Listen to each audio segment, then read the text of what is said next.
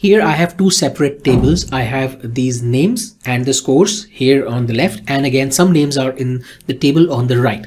Now with XLOOKUP you can go through multiple tables with one single formula, and this can be done using the nested XLOOKUP formula.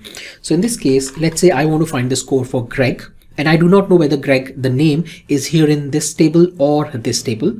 And for the purpose of this video, I have kept these tables in the same sheet, but you can have these tables in separate worksheets, in separate workbooks if you want. So in this case, my lookup value would be cell A12, which is the name. My lookup array would be this range here, and my return array would be these values here for math. And now when I hit enter, it gives me 21. But what if I use a name that is not there in the list? Let's say I use the name Amy. Now it is going to give me a not available